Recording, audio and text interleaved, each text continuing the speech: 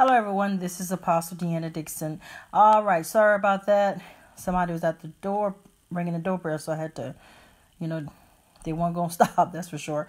So anyway, what I was getting up on here saying is this. This is just the truth.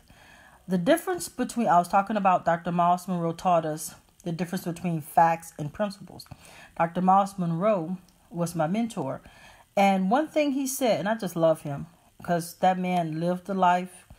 And one day I'm going to tell y'all some stuff one day. Not today. God didn't release me on why.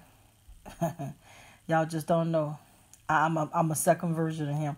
He was not playing, especially about laws that were getting ready that were passed in this country. He didn't like it. And that's all I'm going to say about that. But one thing he taught us, he said, fact is fact that can actually be proven wrong, but principles, which are God laws, can never be proven wrong because there's God laws. So with that being said, I present to you. Now, I want y'all to know something. We're to love everybody, but we're not to have fellowship with the darkness. We're not. Now here's the deal. Let's say God sent me to, and believe it or not, I actually used to minister to the stars when I was in LA.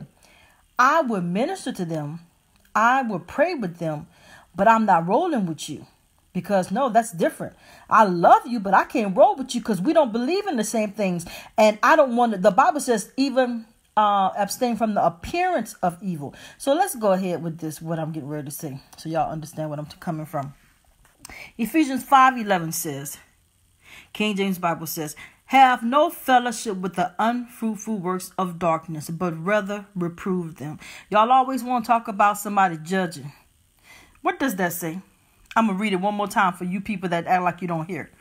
King James Bible, Ephesians 5:11 says, and have no fellowship. What that mean? That mean don't hang with them. Y'all know what that mean? Act crazy if you want. With the unfruitful works of darkness, but rather reprove them. All right. So let's go here. I'm going to read everything it says, okay? Apostate gospel singers and bishops coming together, all right? Coming together with secular rappers and singers to perform. While all of a sudden, these worldly celebrities want to make gospel music. They're not getting saved. They want to taint them. This is not a coincidence, but a part of a plan to deceive the masses, the lukewarm, and to build the false church of the Antichrist. That's it right there. These celebrities are not coming to get saved, but to promote a false unity and mixing with the world and sin. Satan knows he just needs Christians to be lukewarm, to be spewed out and rejected by Jesus Christ. And he's using these worldly famous people to do just that. That's self-explanatory. I'm not going to be on here long. I don't have to. I'm not going to try to convince anybody of anything. You see it.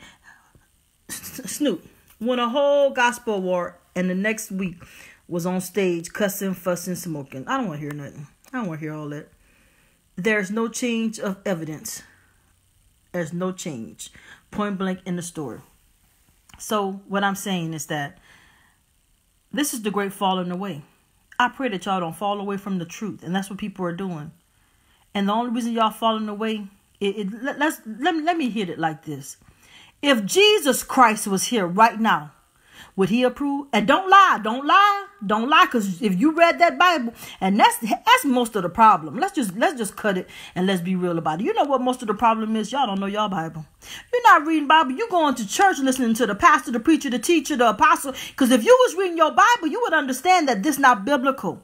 What they're doing is not biblical. What they saying is not biblical. What Kanye doing is not biblical.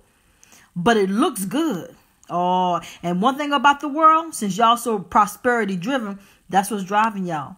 Oh, y'all, this is funny, but it's not so funny. Come on, somebody, hallelujah. So, with that being said, I think you all know what time it is.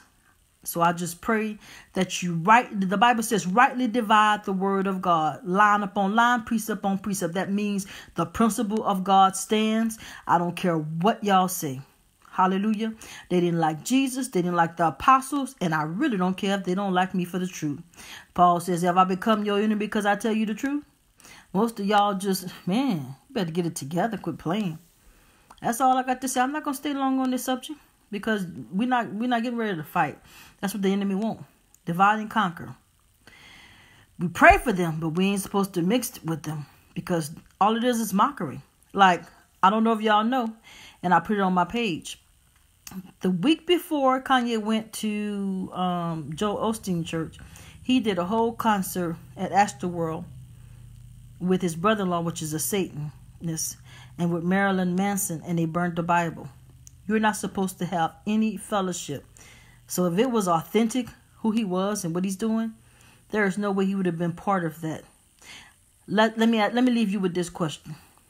If I'd have went to that concert and performed on stage, y'all have roasted me. So what y'all doing with him? Hello? Talk to me. Somebody. Anybody. Stop playing. Stop playing. Stop playing. All right. God bless you. This is Apostle DEANNA DIXON. Let me get that scripture. I'm going to end with this scripture again. Ephesians 5:11 says, and have no fellowship with the unfruitful works of darkness, but rather reprove them. That knocks y'all out the box talking about people judging. Reprove means come against. Look it up in the dictionary. All right. God bless y'all. This is Apostle DEANNA DIXON. Roll out soldiers, for that is who we are. God bless.